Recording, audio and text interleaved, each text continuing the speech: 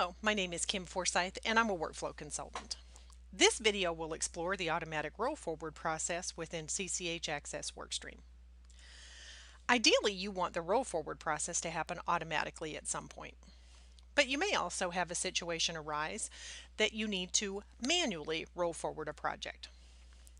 The general rules for roll forward are defined in each project template. The best practice would be to have the program automatically roll a project forward when it's completed, or if it's linked to a tax return within CCH Axcess Tax when that tax return is rolled. For instance, when the project was completed, the program can fall back on the roll forward rules that were defined for the template that was used to create that project. Once the project is automatically rolled forward, somebody at the firm needs to be responsible for approving the projects to be available for others within Workstream. At our firm, I'm responsible for approving certain types of projects. I'm going to approve a batch of projects all at once. I started with the default view, Roll Forward Approver,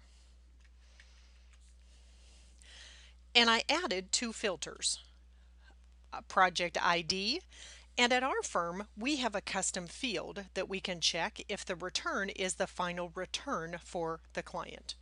So I have one custom view to approve projects, and I have another custom view that I can decline those projects from being approved. Once I select the group of projects to approve, I can go up to the Manage ribbon and choose Approve Roll Forward on the administrative group, or I can right mouse click and choose Approve Roll Forward there. After I approve the roll forward process, a screen pops up asking if I want to review each of the projects settings and make any edits individually, or I can choose the roll forward button instead, which would allow me to create those new projects and choose a new project ID and new project names. So it is very beneficial to start with your view based on a specific type of project, so you can do this in batch and replace all of those new projects with a new ID and new name all at the same time. Once those projects have been approved, they'll be available within Workstream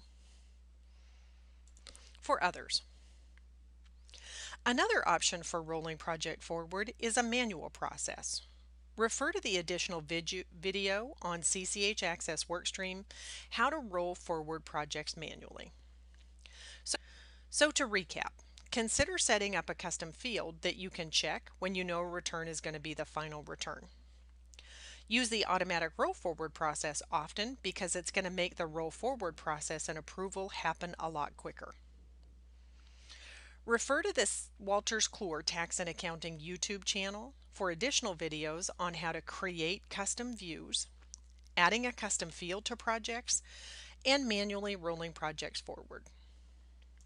Thank you for taking the time to view this video. We hope you found it interesting and informative.